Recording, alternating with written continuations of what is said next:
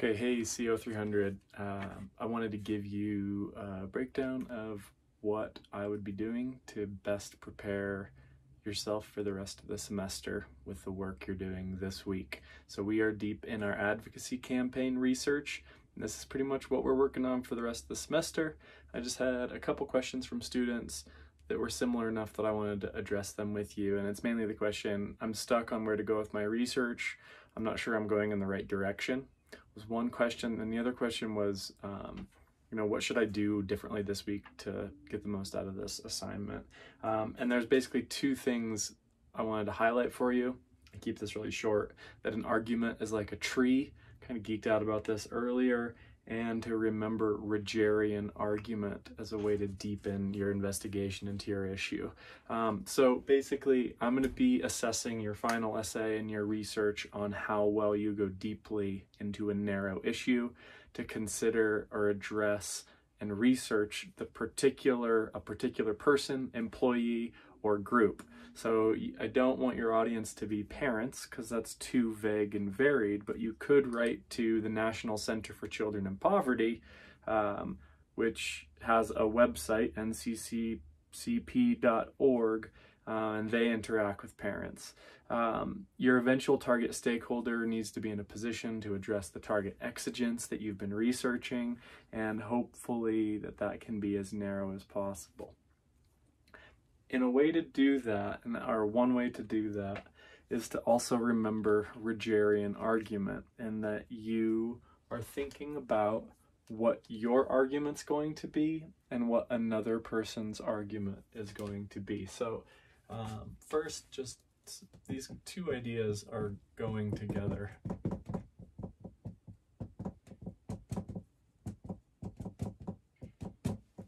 Where you are looking for, ideally, a thesis that is some kind of a claim that involves an action, a specific action that a specific audience should take to bring about a specific change to an exigence. You're going to have reasons that support your thesis.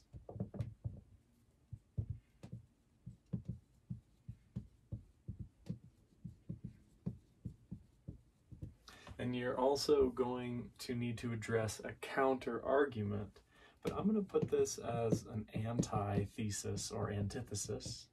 And this we talked about as a counter-argument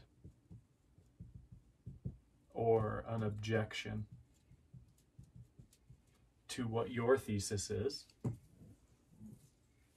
This is the thesis, reasons, and evidence, and explanation to make it a tree.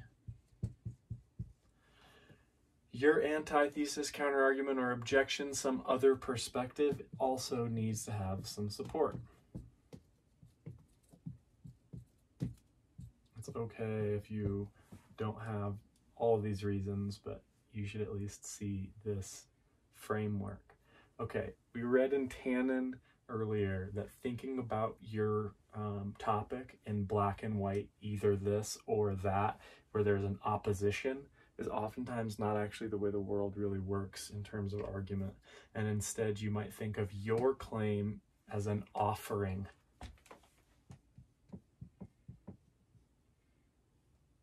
Offering to a particular audience to adopt or consider something that's going to help them with the problem they're having. The counterargument might just be another perspective. Like, you might both agree, but instead of focusing on childhood poverty, you want to focus on childhood nutrition or something like that. It's kind of a weird example.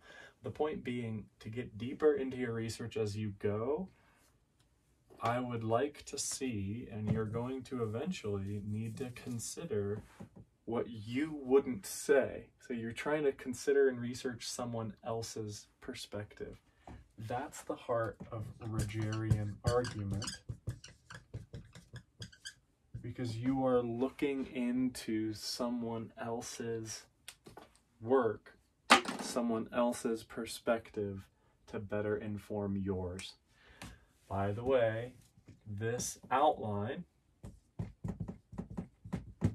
is what you're going to turn into your PowerPoint project.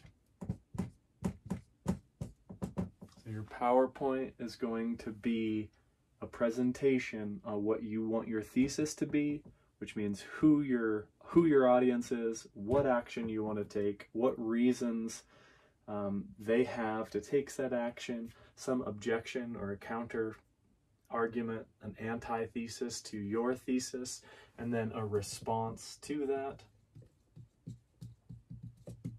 This could be a refutation, but you don't necessarily need to prove them wrong. It's possible that you're both right. And that would be this is the Rogerian side of things, where you're really considering another perspective that's not yours. This is how to expand your research. Also filling out this, you're going to turn this outline into your PowerPoint, and then you're going to turn your PowerPoint into your essay. PowerPoint's due on April 24th. The essay is due on May 6th.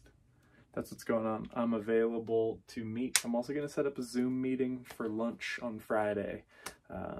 I'll send out an invitation for that if you want to drop in and chat for an informal office hour Zoom meeting on Friday. I hope this gives you an idea to think about where your research is and what you need to fill out in terms of understanding another perspective that might help you understand your own perspective a little bit better. All right, hope this helps. Hope you all are doing well, and yeah, take care. Let me know if I can help.